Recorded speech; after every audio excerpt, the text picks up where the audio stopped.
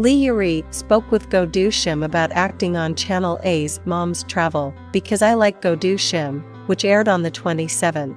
Lee Yuri acknowledged to Go Doo-shim that she was growing older and was uneasy about the constrained roles as she discussed the advantages and disadvantages of playing a villain.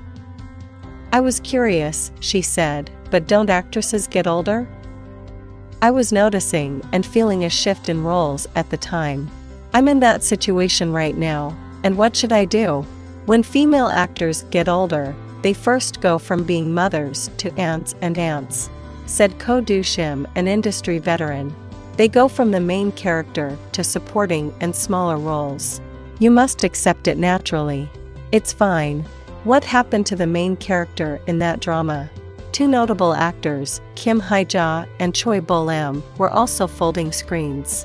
"It's because they took turns starring," he said. Actors who played the main character from the beginning, actor, had a particularly difficult time, stated Go Doo-shim. Lee Yuri, using male actors as an example, stated, "I'm upset about that. Male actors play a wide range of roles. They can still sing songs even when they are old. There are a lot of movies like that, but there aren't many about women." Lee Yuri expressed sadness, saying, "Fortunately, the seniors paved the way for me, but it's unfortunate that there are few female roles. The time is limited.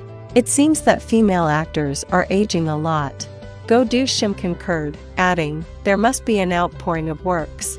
Despite having appeared in numerous works, Lee Yuri admitted her desire for her new job, stating, "I still regret it. There are so many things I am unable to accomplish."